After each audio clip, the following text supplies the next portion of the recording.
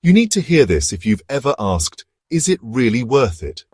From government projects to your own pocket money, cost-benefit analysis is everywhere.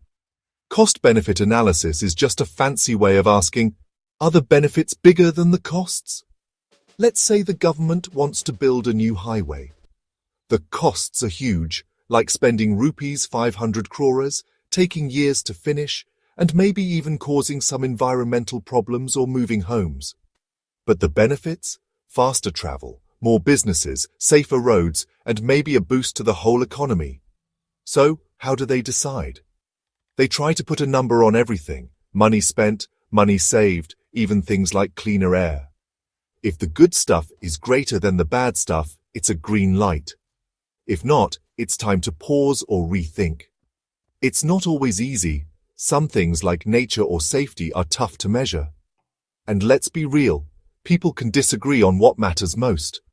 Want a simple example? If you want to open a shop and think you'll spend 1 lakh but make 1.5 lakhs, that's a win. The benefits beat the costs. So next time you make a big decision, remember, weigh the costs and benefits. It's how smart choices are made. For more easy economics, stick around with the fellow investor.